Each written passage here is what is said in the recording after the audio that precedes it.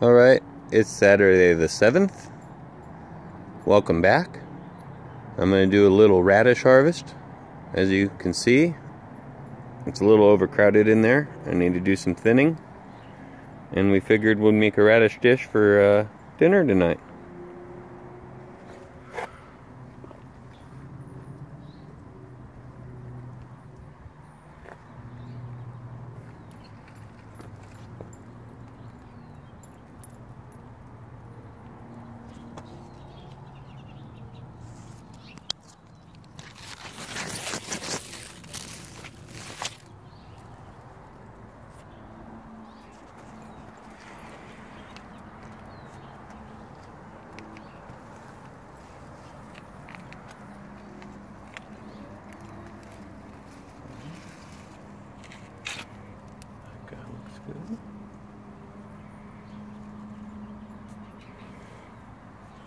Right into the bucket.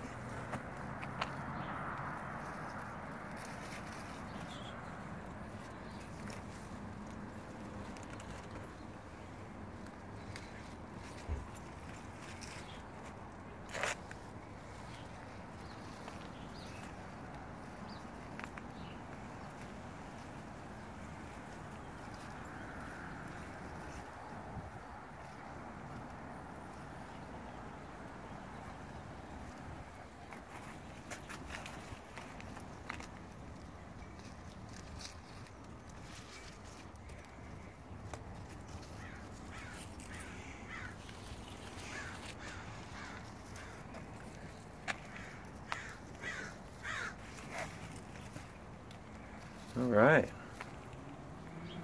just making room for the other ones to grow.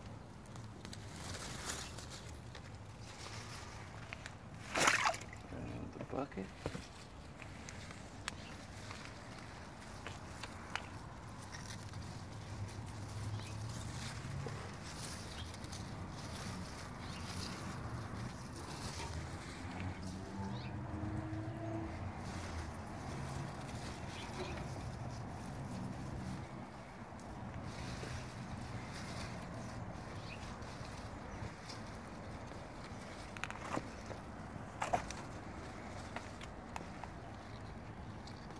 This is French breakfast and cherry bell radishes.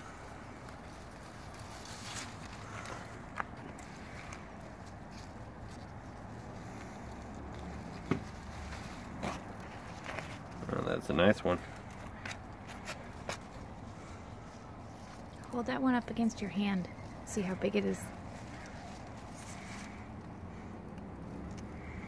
It's a big radish.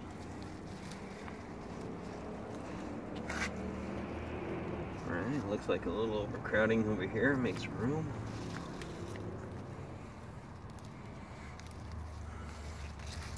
And how do you know when they're ready? When they start fattening up, you can kind of just tell before they start getting a woody type of skin. And usually got about a week or two window. So I like to stagger my plantings. Oop, I pulled an early planting. See, that's how I stagger them. And when's the best time to plant radishes? Anytime. Some people have better luck than others. But I tend to plant them year-round.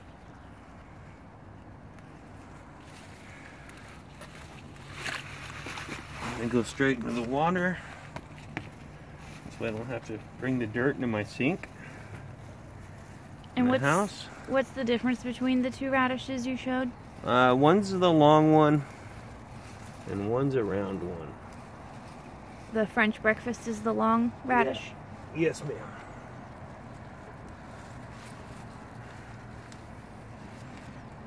I think the cherry bells are a little slower to come out, which is why you're not seeing a lot of them. And when you plant them, how long do they take to be ready for harvest? 30 days. 30 days. About a month until you start seeing them fatten up. They don't like that much food in the soil. You have too much nitrogen and all you'll see is leaves. But speaking of the leaves, you can use the leaves as well in salads and juices. As well as add it to your spinach. Spice it up when you end up sauteing it. So it's an all-around vegetable. Yes, ma'am. I wouldn't eat it by itself. Doesn't really do much for me.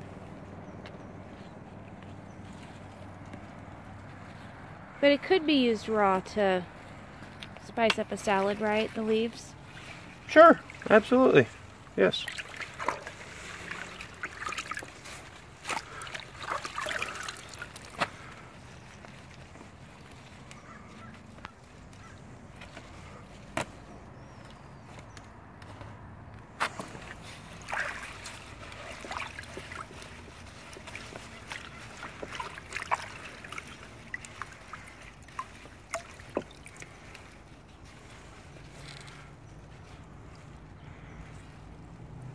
And with these radishes, we usually do a loaded baked radish dish as you would do with potatoes.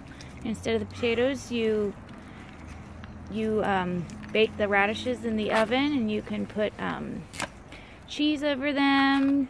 When they're done, you can put sour cream, bacon bits, chives, all sorts of goodies, just like you would a loaded baked potato dish, only with radishes. And the best part about that is if you got kids that are picky eaters and say you don't like the spice of a radish, once you bake it, the spiciness goes away. Our son loves the loaded baked radish dish. I say we need a couple more.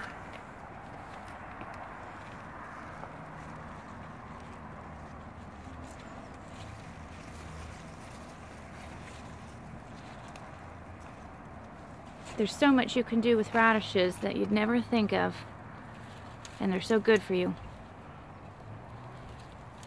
And they're easy to grow.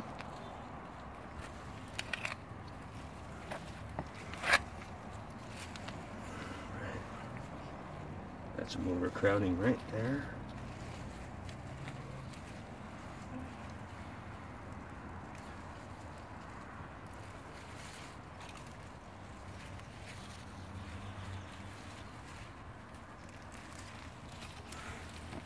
So I plant them intensively, really close together for this reason. Because I know I'm going to come through and pick them. And this way it gives me a lot bigger harvest. Because now all these will get twice as big. They have that much more room in the soil. More sun. And yeah, we'll be enjoying a couple of these radish dishes and salads. And you can enjoy them all year round, like you said.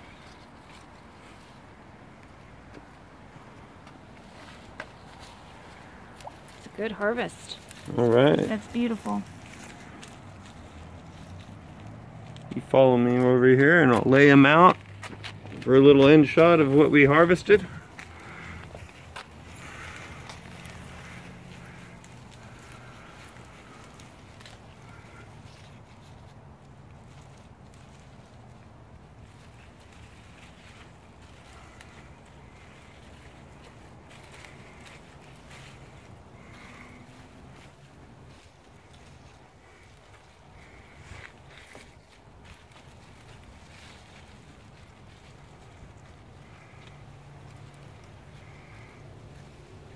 That's not a bad harvest. No. And if you don't like the greens and you have a compost going, you can just throw the greens back in the compost and recycle what you don't use back into the earth. And they're just a pretty color.